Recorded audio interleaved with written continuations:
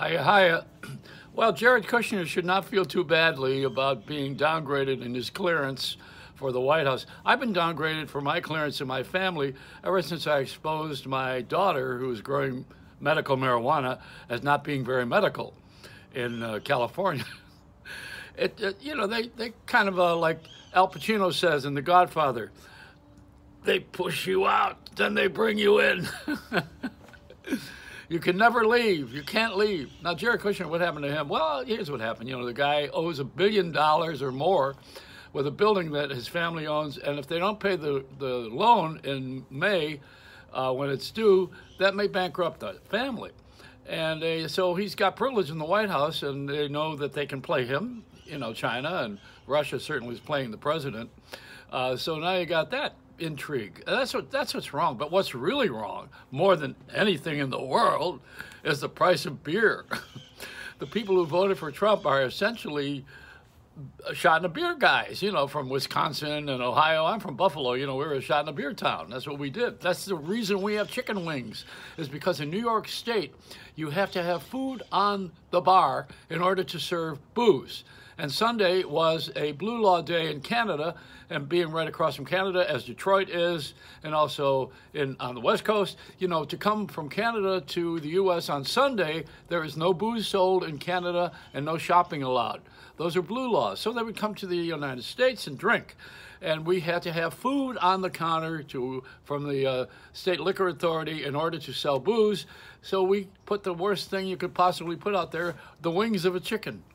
It's like pigeon beaks, and we dip the little celery, which is the cheapest vegetable, and you put it in Roquefort dressing, which is undeniably mysterious, and the Durkee's red hot sauce, and that's how chicken wings began. They began because they were cheap and on the bar, and Canadians gave us that economy. Now the Canadians are mad because we want them to pay for the imported steel and the aluminum, which is what they are producing as a country. And what's going to happen? Here's what it is: aluminum being tariffed by this president, who no one wanted him to do this, and his cabinet. Now that he's got that done, what's going to happen is the beer cans are going to be, they're aluminum, 20% more. So the beer drinkers who voted for him are going to get the Royal Order of the Purple Screw. So there you go. You still love Trump? Hey, this bud's for you. It's the same thing that this butt's for you, is what sticks in your face. The same thing happened with my daughter. This bud's for you. Same thing, the marijuana. We're in a culture of change, and nobody's ever lived through anything like this before. We had never had anything like this. Even Khrushchev, that was only one incident with the missiles that he was tempting us with. And we had also, World War II was, that was real. That was real. We had to get rid of that jaboni. And you got people now who are on the planet that don't understand how the government works. The government works on payoffs.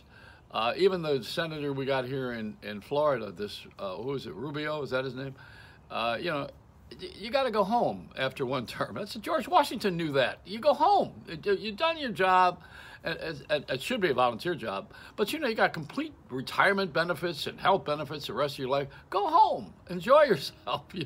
The guy who left the government the best of anybody I ever met was Agnew, because he got caught when he was Nixon's vice president, and he's from Maryland, and he says, "Oh yeah, you're right," and he went home, and so nobody could find any fault with him because he resigned, and he didn't have to go through any of the terrible trials and tribulations.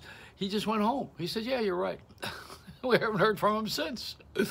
This is a really unbelievable time in history. It really, it's got, there's comedy tonight. A funny thing happened on the way to the White House. That's what the play ought to be called. Come on. And I'm here to report the news. And you know what?